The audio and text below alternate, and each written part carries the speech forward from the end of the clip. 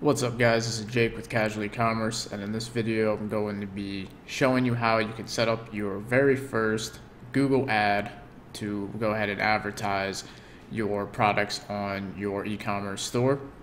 So the first thing we're going to need to do is head over to Google and then search for the keywords everywhere Chrome extension, and then you just need to add this to your Google Chrome once you get here. So I already have it. So you'll just go ahead and install this, and what this is going to do is show you the search volume for different keywords in Google. Now Google Ads has their own keyword planner that does the same thing as well. However, it doesn't show you exact numbers unless you have an active campaign running, and this shows you the search volume right here in Google without having to open up the keyword planner, so it's a little bit easier. So we need this because we don't want to run any ads for keywords that aren't actively being searched for. So the difference between Google and advertising on social media is on social media, you're just trying to promote viral products and things of the sort. And on Google, we want to promote products and run ads to keywords that are actively being searched. So the first criteria for which product you want to go ahead and advertise on Google is going to depend on whether people are actively searching for it or not. So in this demonstration, we're going to just go ahead and choose a super popular product. So let's say I'm selling this gaming headset right here.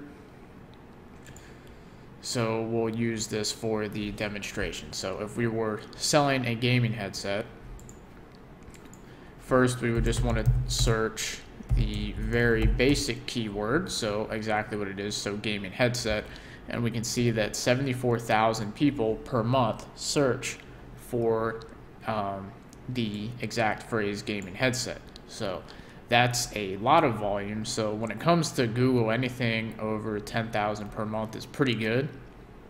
So if you have a term that's only like 500 per month, you're probably not going to get too many clicks, but 74,000 per month is pretty good. So whenever you're looking for your keywords, try and make sure that the main keyword rather has at least 10,000 searches per month. So this would be the main keyword, gaming headset.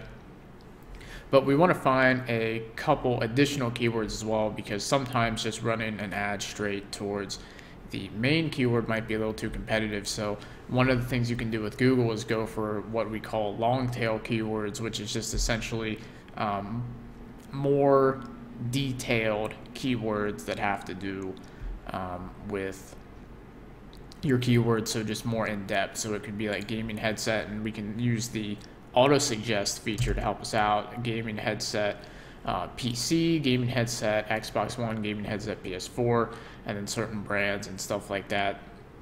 So these would be examples of longer tail keywords. Yep.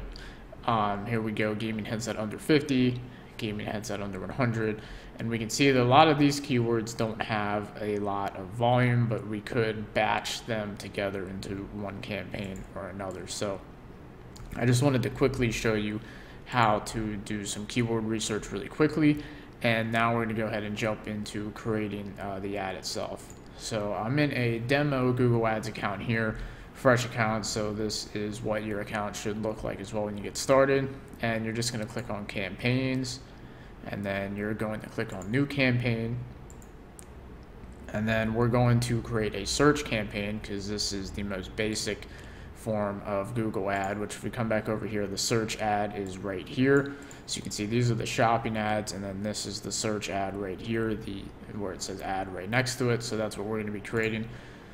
So what we're going to do is just create a campaign with the sales goal, and then we're going to come down here and click on website visits, and then we'd have to put in our website here. So you would take your URL. Now this is just a demo store, so I don't have an actual domain for this, but you would put your actual domain in, not the My Shopify domain in there. We'll put that in, hit continue,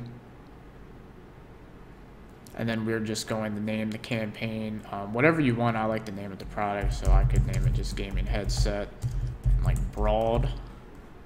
And then we're going to uncheck display network, and we're just going to use search network. and then come down here, and I normally start with targeting in the United States. However, if you want to target all countries, you can, or you can do the US and Canada or any specific location you want. So this is where you would edit your location geo-targeting. And then we can target by language as well, so you definitely want to keep English on here if your store is in English. And then this is where we can add audiences to our campaign if we already have some remarketing audiences and set up and stuff. So this is where we can set up retargeting, but we're not going to do that now. And then down here for the budget, for Google Ads, you can just set it at $10 to get some initial data. Now I prefer to start out with $50 per day on a Google search ad, but you can do it with $10. It's just going to take you a little bit longer to get the data you're looking for. And for bidding here, I'm going to select a bid strategy directly, and I'm going to click manual CPC because I think manual bidding works the best when it comes to search ads. And then I'm going to keep help increase conversions checked. And then right here we have ad extensions. So these are going to be these things that show up down here. So I'm going to go ahead and create a couple of those. So site link extensions are going to be what these are down here. So you could add an extension that's like contact us and your shipping and returns.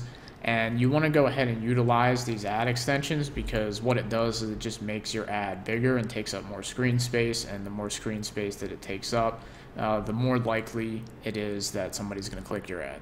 But you don't want to go too crazy with this and make it look absolutely ridiculous and have it like be a novel or something like that.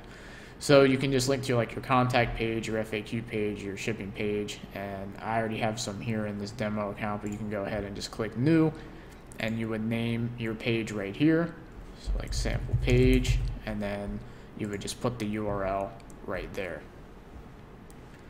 So with that, we're going to go to call out extensions next. So for our call out extensions, where they would go is they would just end up being out here after the description. It doesn't look like this ad is using any call out extensions. Maybe I can find one that is. Yeah, it looks like these are a lot of call out extensions. So free text support, track your order, gooseneck microphone, crystal clear voice, safe and secure ordering. So yeah, these all look like call out extensions here. They're essentially just small bullet points that go at the end of your description here. So you can see I have a couple demo ones here, 30% off free shipping. So if you offer free shipping, that's always an easy one to put. And if you're offering a sale, you can put that in there as well. And then for call extensions, I usually don't mess with that. And then we can go to save and continue. So now at this point, what we are going to do is first insert our main keyword in here. Now there's a couple ways that we can do it. We can match our types right here by putting in, let's say if we put in gaming headset, but we just type in gaming headset and nothing else, it's going to be a broad match, which means that we are going to be shown for a lot of people that aren't just searching gaming headset, but a bunch of different things that are related to gaming headset. So broad match is usually a little bit too broad, and I don't like it very much. And if you go like this and put these on each end, we can make it an exact match. So with an exact match, this means we're only going to show up for people that search this keyword. Now, sometimes this is a little bit too narrow, and you can miss out on people that are searching really related terms, but don't type in this exact search phrase, or maybe they even had a typo. So what I like to go with is phrase match right here. So I put it in the quotations. And then we could put in some of the other keywords we found earlier as well, so like gaming headset PC, gaming headset PS4. Now the keyword research and everything, the keywords are going to vary a lot depending on which product you're selling and things like that. So it's always good to test out the broad keyword and then test out some long tail keywords as well. And then once your campaign's up and running, you'll be able to see, you know, which keywords are getting clicks for, you know, the cheapest cost per click, which keywords are actually converting, which keywords may be getting clicks but not sales, and so on and so forth. So what we can go ahead and do now is we need to enter a default bid. So I'm going to set this at 1 really quickly, and now we can see our estimates over here. So we can see that based on these keywords we put in here, our average cost per click is going to be 73 cents, 14 clicks a day. So what I like to do is mess around with the bid and see how high we can get the clicks. So if I lower it down to 0.8, you can see our estimated clicks is 17. If I lower it down to 0.7, our estimated clicks is 19. If I lower it down to 0.5, our estimated clicks is 26. Now, one disclaimer, when you do lower your default bid really low, your estimated clicks may go up, but the quality of traffic as well may go down. So you may get more clicks, but you may get people that are less likely to buy.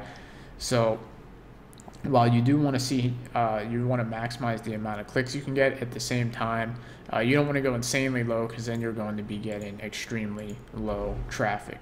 But just for the sake of this example, I just would want to see, and yeah, so see, once we get down and you put it too low, you can see that your estimated clicks get extremely low. So depending on the keywords, your number is going to vary a lot. So you can't just, bid 10 cents, because at one point you're going to be bidding too low and you're going to miss out on a lot of clicks.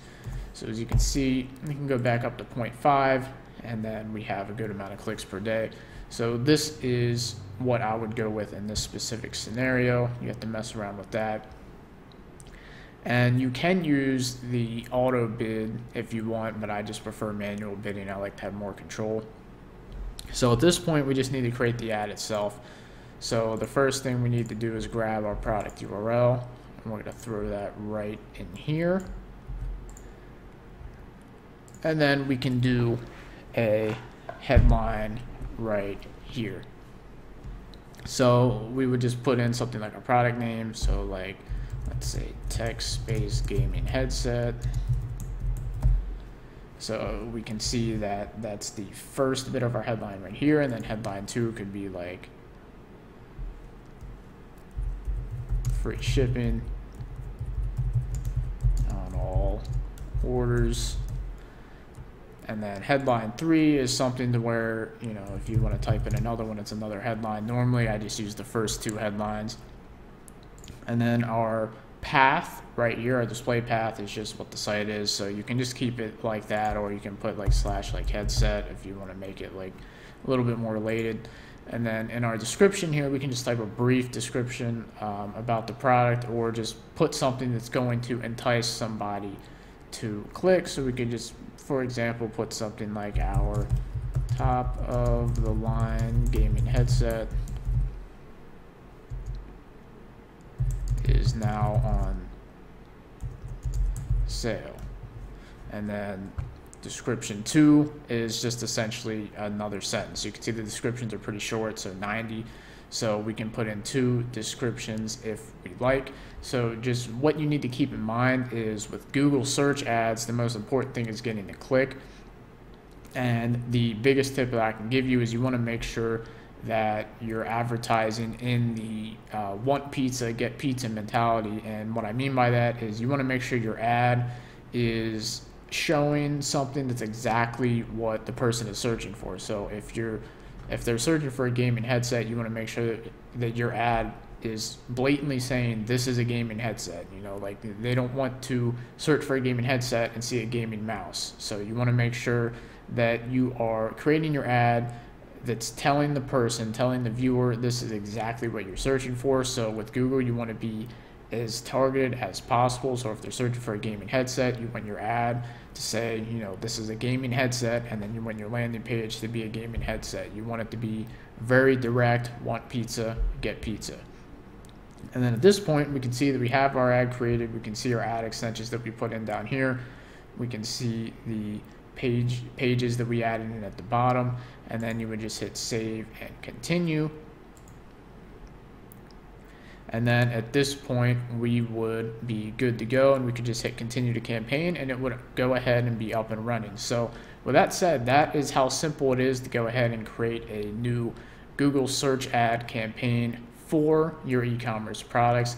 If you'd like further tutorials on Google Ads, like campaign management, more in-depth videos on keyword research, let me know in the comment section down below. If you like this video, give it a thumbs up, subscribe to the channel for more content, and I'll see you guys in the next one.